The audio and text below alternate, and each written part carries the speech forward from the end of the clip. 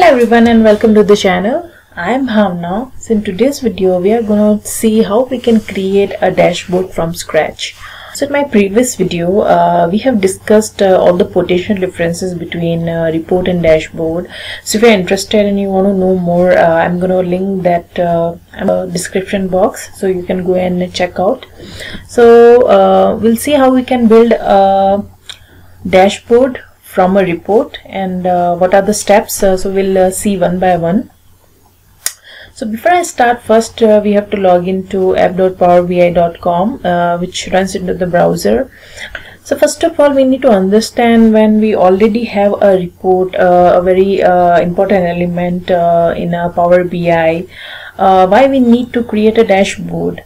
So the need is that as we know, a report is a very powerful way for adding all the visuals and to depict data into some meaningful form, but as we know, data is the most vital and critical thing for many organizations, and so in order, when we do not want to share the entire information, like with the report, we tend to give access to the data also, like what is the data set and what are the fields added to the particular visual. So if you do not want to give that particular access to any particular user, then dashboard is the much easier way where we can share the particular visual if we want. Also we can share our entire report, which we gonna see shortly. So this is the main need why we have to create a dashboard. So dashboard we can share to any team members without worrying about the data, like how it gonna be used or misused. So now we'll see how we can create a dashboard. So I'm gonna use the same report which I have used previously. As you can see, I have created so many pages at the bottom. So now I just want to edit this report, and I just want to use particular visuals which I'm going to pin to my dashboard. So I'm going to take this pie chart.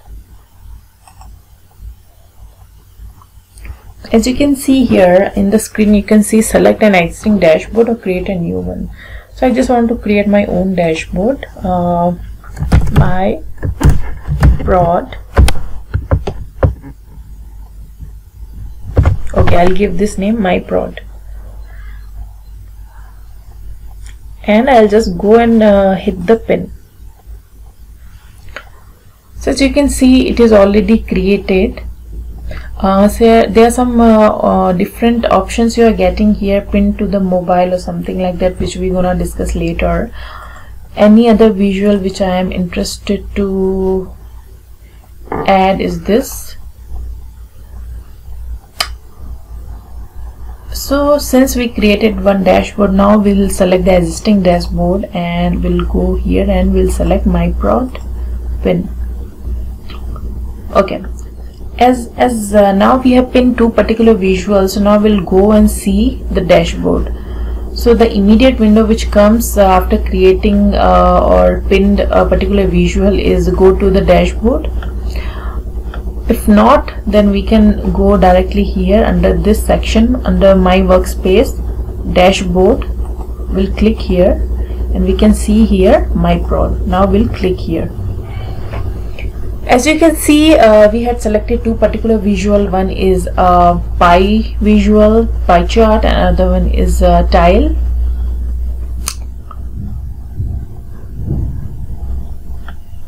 Visual. So as you can see, for reports we have so many different options where we can modify a report, we can modify a visual, we can select some fields, deselect, we can add filters. There are so many different options, but here you can see only one page, but not many features. You cannot modify this report other than edit the details. So you have only these many options to edit a particular visuals detail. You can change the subtitle by month, so we'll keep the same. And if you want to change the title of this particular visual, you can change, like we'll give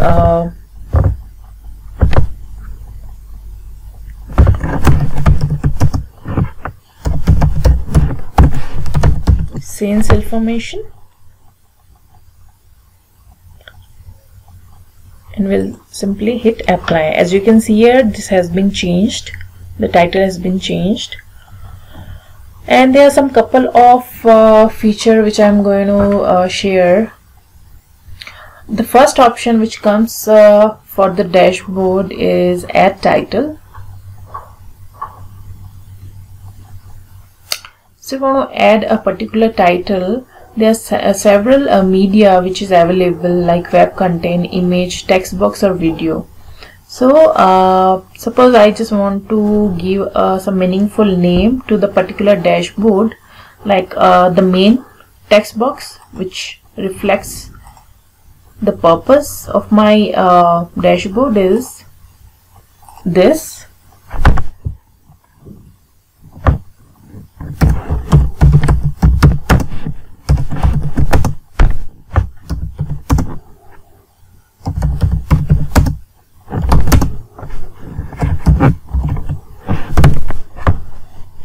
I just want to give my title, and I just want to skip this subtitle. I just want to apply.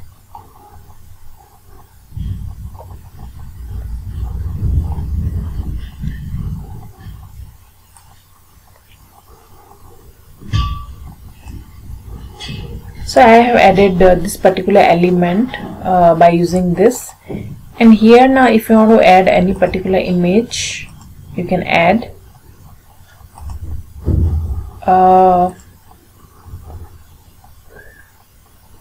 So you have any image URL, you can paste it directly. So let me search any URL.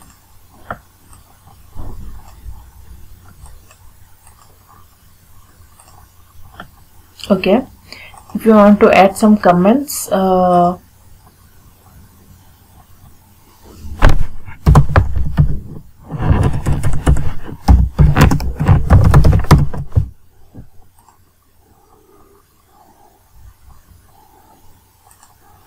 you can see under comment section. So the next thing which we want to use is users metrics. This is very important and very powerful feature, where every particular dashboard, this particular option is available, where you can see the uses of your dashboard, like how many clicks per day, how many share per day for that particular dashboard. So you can analyze this, or you can generate some report based on that. So if you want to pin this particular report, you can do that by using this option, pin live page. Here I'll select existing my prod and pin. Now you can go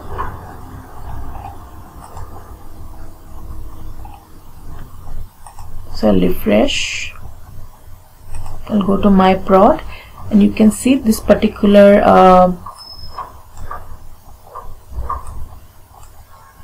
option is being pinned to particular dashboard.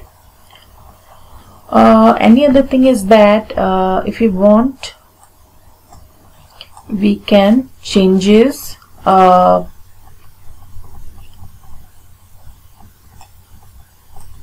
position of the visuals by simply dragging and drop mouse.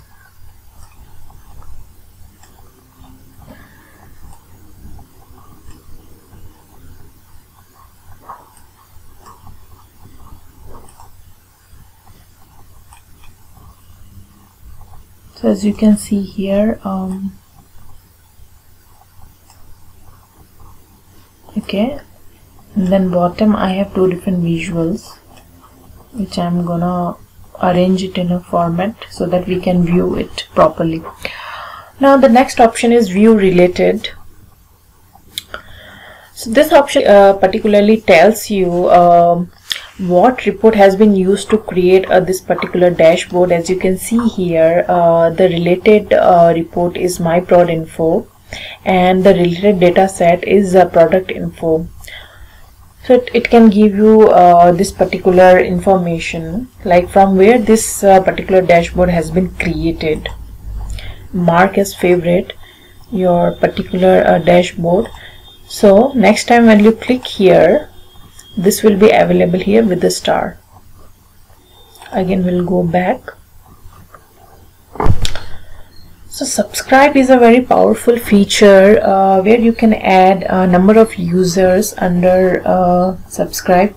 You can add email addresses so that you can send the notification to bunch of people in a form of email. So right now I have added to name myself and Vijay Sahu. So I just want to let these two persons know that I have created a new dashboard and go and check. I can give here a link if I wish to, suppose, and I'll save.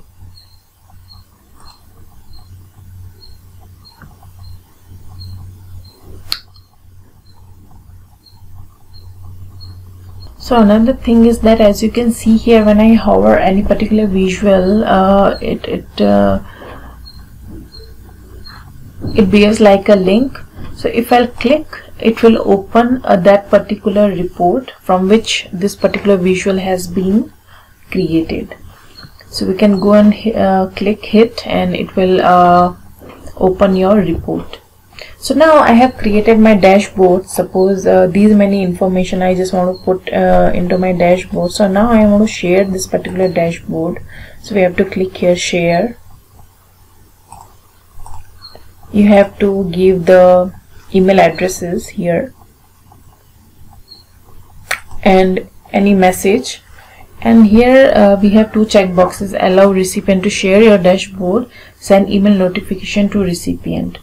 So if you do not want that, you can unbox and uncheck it, or if you want, you can check it.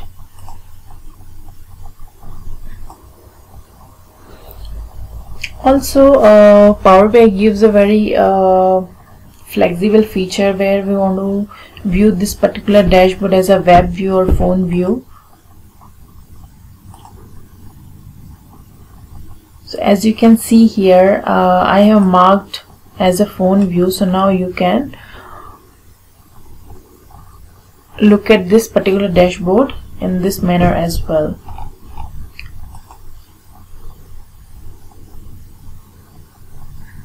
Again, we'll change it to web.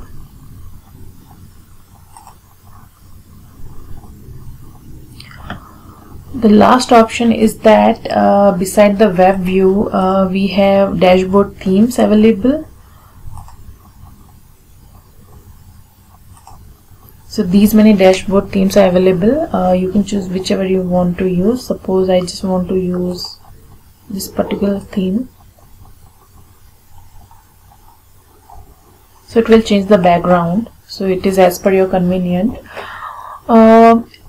Next option is a duplicate dashboard. So if we want to create a duplicate dashboard, just like one more copy, I can do that. I just want to print this. So I can do that as well. I want to refresh my dashboard tiles.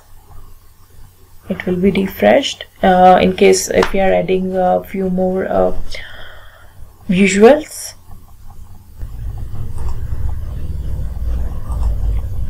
So each and every dashboard has some capacity. So we cannot just add n number of visuals. Because it impacts the performance of a dashboard, because since it has only one page, we do not have capacity to add a different number of pages in a way we can add into reports. So we have to be very careful while adding a visual, because we cannot add a number of visuals. Numbers are restricted because it impacts its performance. It will slow down your dashboard performance. It will open very slow. Then we have settings. There are some settings which you want to, if you want to enter, you can do that. It's a dashboard name. Q&A. It's a very powerful feature which I'm going to discuss in a next video. And if you have any comments, comment section, if you want to visible to many people, you can make it enable or disable, and you can save. So this is my dashboard. Once you have added and set all the things, you can click on save, and again you can open my prod and you can see your data is available. Now I'll change theme to back light and I'll save. So I hope you found this video to be helpful and you learned something new. Please hit like and subscribe this particular video. It means a lot to me, and please let me know if you have any query and concern. Please comment down to the comment box, and yeah, thank you, and have a very nice day.